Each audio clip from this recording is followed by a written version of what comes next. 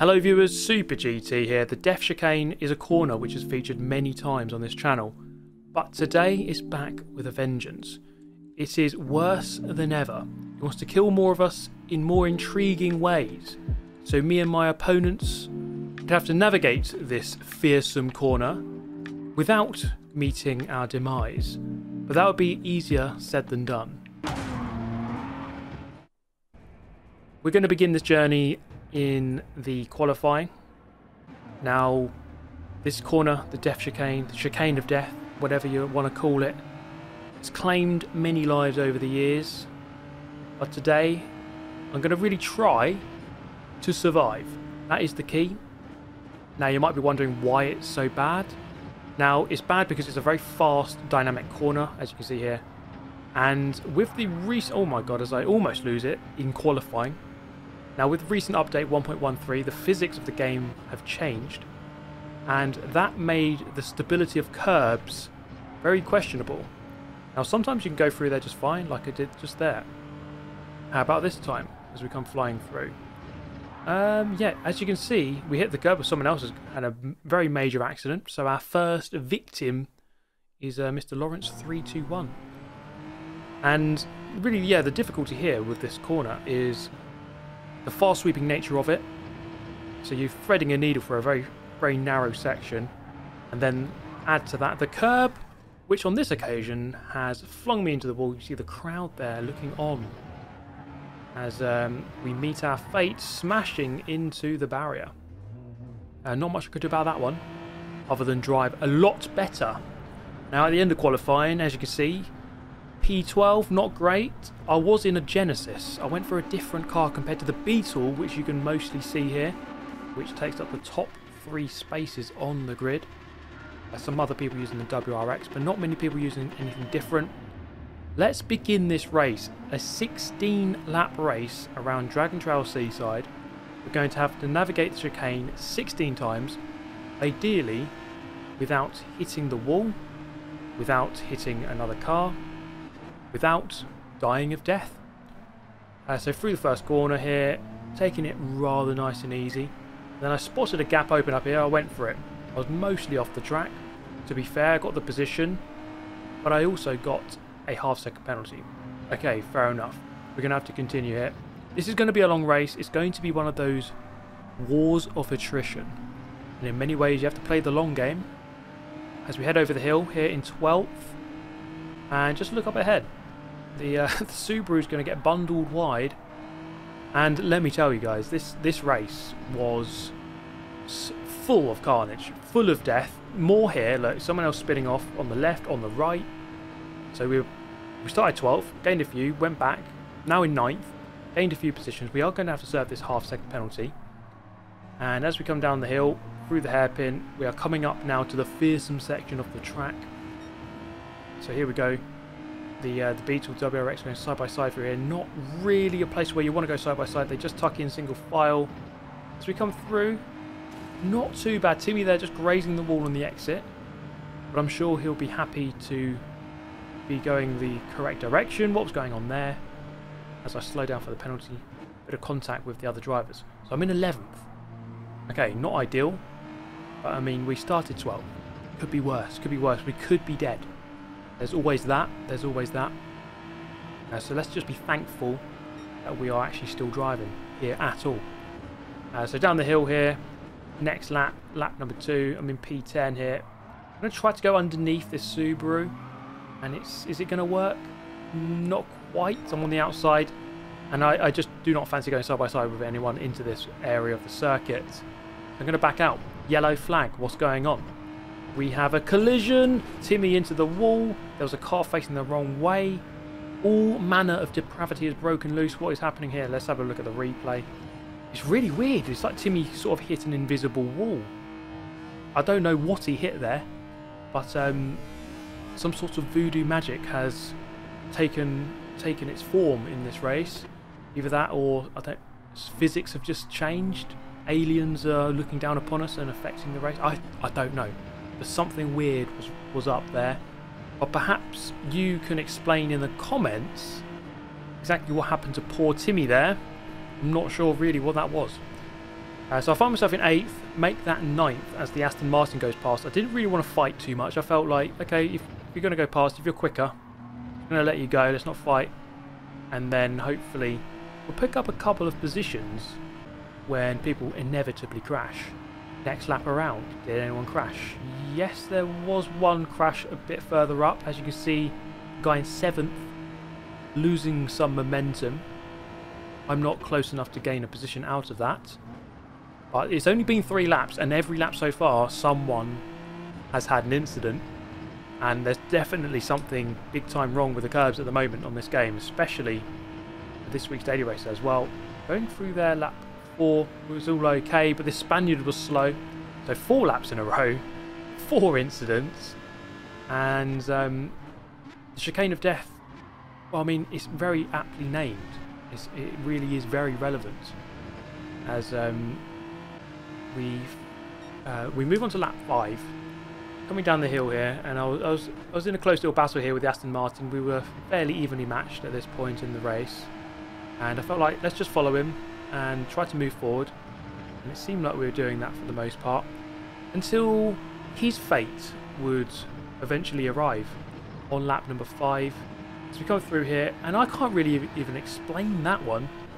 Again, physics acting in a very, very extreme, weird way. Paranormal activity, perhaps. As you can see, I don't know what that was.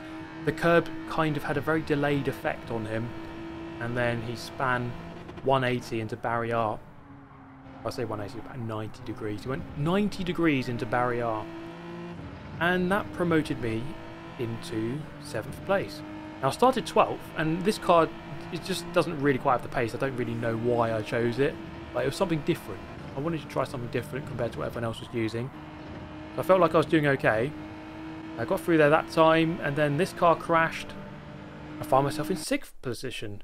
This guy with the green flag is doing a very, very good job waving that thing pretty much constantly. I think he needs a promotion, or at least a pay rise perhaps.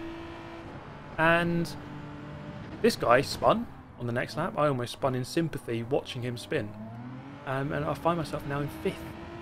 So the attrition in this one, there we go, 5th place out of 14. The attrition is very high. We started with 16. We're already down to 14 players, so 2 people have left. And I've gained 7 positions, courtesy really, not of driving particularly quick, but just by not crashing. Another yellow flag. Let's see what goes on here. This is where the race unravels, unfortunately. Whenever you see the yellow flag, you know something's coming up. You're never quite sure exactly what you're going to come up against.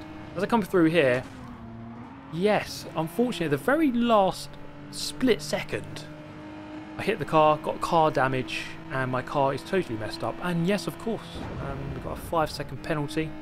Now here's what happened, right? I come through, the car's ghosted, we go forward 1 frame, and then it's not ghosted, and then boom, we're dead. They're dead as well, and everyone's dead. Not great, not ideal. I took a bit of a risk by carrying more speed. You know, it does say yellow flag, slow down. I didn't really, did I? So I suppose that's just what happens when you don't slow down under yellow flag and you're going through the Death Chicane and there's smoke and you can't see what's happening. So I took a risk. It didn't pay off. The race unravelled. I was in 5th and I missed the pit entry on that previous lap, having to serve our 5-second penalty, which was really rather painful, almost as painful as dying at the chicane itself. And just shows you how one moment can completely kill your race. Actually, it was this lap where I missed the pit entry. I was meant to go in here, then I realised, actually no, you can't cross the pit entry line, otherwise you get another penalty. So I had to wait another lap, and we just slowed down enough to get on the inside, not cross over the line, and then come in to change our tyres. And I was hopeful of maybe just getting slightly, a few more positions, slightly further into the top 10. I was here in 9th, and it was quite a spread out race actually. I'm already at this point here 31 seconds off the lead. Not ideal. I think I probably lost more than 10 seconds with the crash, the collision, and the 5-second penalty. But this was the only remaining bit of action, and it was very weird, this crash. So I went up the inside here into the triple chicane. There wasn't any contact there, I don't think. Then this guy kind of just gave up. He just thought, right, yeah, that's it. I'm just going to spin out. And then he met his fate. And he added to the long list of casualties.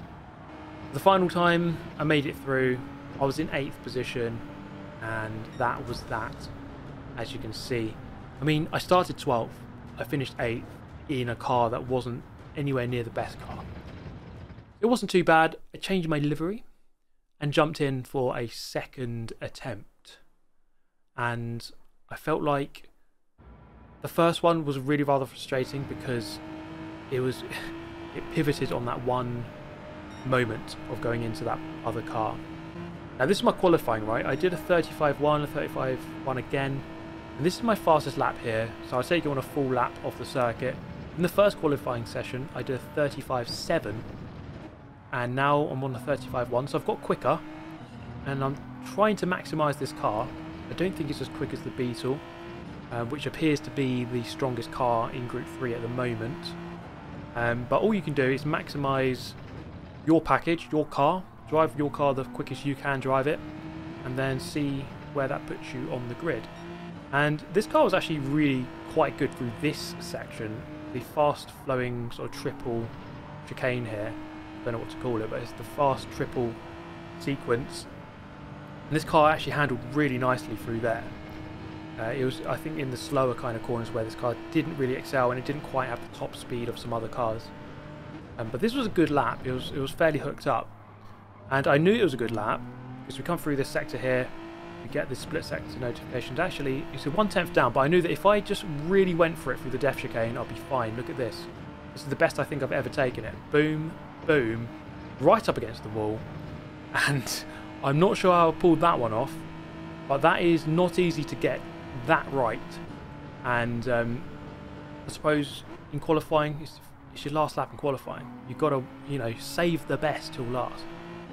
And as we come up to the finish line, it's going to be a 1 minute 34.8, or was it 0.9? 0.9, and that's going to put us 8th on the grid. And that was good for me, I think, because it was 8 tenths quicker than my previous qualifying, and we're in there in the middle of the pack. That's a lot better than at the back. I might be able to have a decent race from here. So let's see what we can do. The second attempt. Will the Grim Reaper come knocking once again? On many occasions. Let's find out. As we hurtle towards turn number 1 on the anchors, and with multiple cars wide here, about 4 abreast I think at one point there. We're going to go side by side with the M&M's Beetle. And the exit again, a decent run. And the Aston Martin just getting in ahead there. And we're going to have the inside line for this right-hander on the brakes. And we're going to settle into single file. And we've claimed 7th, gaining 1 position. Okay, so that's a decent start. Always nice to move forward and not backwards. Let's settle into this race and try to bring it home. In the first race, I managed 16 laps without crashing on the Death Chicane. Can I do it again? If I can do it, actually I know I did crash once. I crashed once. But can I do it this time without crashing? That would be ideal. As we head down the hill into the long braking zone, the Aston Martin actually braking quite early there, but we're going to try to hold station and see what occurs on the first lap round. Okay, so just waiting for that yellow flag. Is there going to be any incidents? Trying to spot your entry line. It's actually not too bad. The Aston Martin does graze the wall on the exit, and we're going to come through into 6th place with the Beetle on our inside. Are they going to go for the move? They are, but we're going to hang it around the outside. Try to keep the position here. We are... Oh my goodness, the Subaru swinging left and right into the wall. And we're up into 5th. We've somehow found ourselves in 5th. Started 8th, now 5th. The Beetle's going for the move. Around the curve to the right. I'm going to defend the inside here. Aston Martin coming back at me. On the brakes. And the main objective here really is to not get swallowed up by this pack. We could very easily lose multiple positions here. As we take a look behind, look how many cars there are. They are queuing up to overtake me. And I've got to do my best here to keep nice and cool. Stick to my braking points. And just try to edge away. These guys are inevitably going to start fighting each other. as they were side by side, as if they're going onto Noah's Ark. We're going to try and pull away and open up the gap. We do have a 1.7 gap to the car in front. It's going to be quite tricky to reel that in. I do need a bit of slipstream, I think, as this is one of those tracks where slipstream can help. So the Beetle goes for the move, and I felt like, okay, that's fine, I'm going to go with you. Subaru there recovering from an accident, so I gain a position once again. Death Chicane, lap number 3, yellow flag, car facing backwards, and we're going to gain the position. And yeah, this really needs to be fixed, I think. The curb physics in the game are extremely questionable. For those of you who have done the Kyoto daily race this week, will know that you can basically hook your car up to the curb on the inside, and it can pull you around like a train track. So the curb physics are kind of all over the place, and that is the main explanation as to why there are so many incidents around this circuit. Around a corner which was already hard enough to get right. But this was like the final straw, really, I think, for a lot of people. As this race and the previous race, a high rate of attrition, lots of people quitting, kind of fed up with crashing so often. Now, this was the end of lap 8. Going to go side by side with this Aston Martin here. There's going to be a slight bit of contact. I was thinking he was going to back out. I think I might have just pinched him slightly up against the wall. But we both continue through there, luckily enough. And then I thought, right, let's bring it in. End of lap number 8, halfway into the race. Let's swap out these soft tyres, get a fresh set. You could potentially try a nose stop, but going through the chicane on worn out tyres is just so risky. It just really isn't worth that risk. The chances that you crash are just so high, and you know, it's possible to do a no stop, maybe on mediums, but I wouldn't personally want to take that risk. I find myself here in 4th, and this is, I think, a very good position given the pace of this car. I mean, this car shouldn't really be this high up, but to kind of keep it clean, keep it tidy, avoid the incidents, I think we've done an okay job so far. But the Aston Martin here, I perhaps should have defended, and he puts up the inside for that kink and then gets the overtake into this corner, and moved down to 5th. But like before, I felt like, okay, that's fine, I'm just going to try and hang about in the slipstream, and then perhaps we could wait for him to crash or try to go and overtake him back again. There's a 6 seconds gap to car behind, so I've got a bit of a breathing room in terms of not having to defend really from anyone, and kind of just like play it a bit safe from now until the end. You know, if I feel like I'm going to crash, I can just back out a little bit and afford to lose a little bit of time. I've got some time to play with. How about this lap? Can the Frenchman in the Aston Martin take the corner nice and clean? Yes, he can. He looked a little bit ropey. In fact, if anything, I took it a lot worse, hitting the wall on the exit. We're going to whip this one forward to lap 16. There wasn't really much action, apart from these two guys here getting caught up in a battle for 3rd, and I was just kind of a spectator here really at this point. I was quite close, but not really close enough to go for an overtake, hoping that maybe one of them would crash, but you shouldn't wish such ill fortune upon your opponents, and it didn't happen. Although the Aston Martin did go for a move on the Beetle at the very last corner to claim the podium. And moments later I would cross the finish line in 5th. So 16 laps completed there, bringing home a very average car to a top 5 without crashing on the very dangerous track. Now, something that was very, very interesting in the results sheet, there was someone who actually deleted their account, perhaps in a rage. Now, by power of deduction, I worked out that it was this driver, and this is where it happened. So they came through, and it just didn't look like they did anything wrong. They just went over the curb, and it just completely spun their car.